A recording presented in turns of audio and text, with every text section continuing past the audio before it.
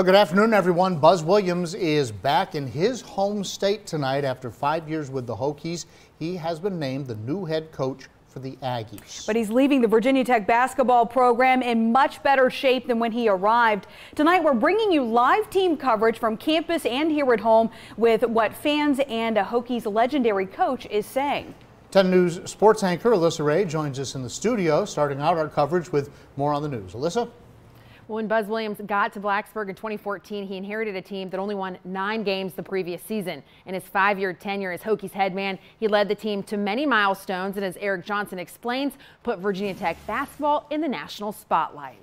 It's the unfortunate news that has been speculated upon for weeks now, and today it was confirmed that Buzz Williams is headed back to Texas A&M to become head coach. He's expected to be introduced as early as Thursday. Now, of course, he had a short stint with the Aggies from 2004 to 2006 as an assistant coach.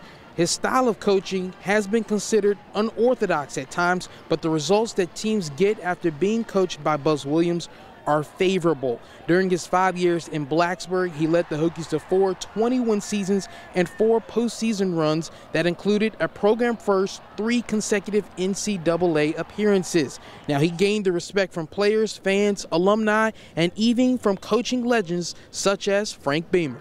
And I think they really liked the way Buzz and his staff coached that basketball team and the way those kids played.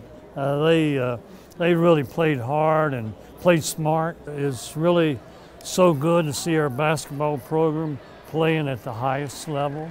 And so I hope we can continue to build from here and keep her going. In a statement released on his Twitter page this morning, Buzz Williams thanked everyone from VT personnel down to players and alumni, saying, quote, he and his family love the time that they spent here in Blacksburg and will cherish the memories and relationships that they built. In Blacksburg, Eric Johnson, 10 Sports.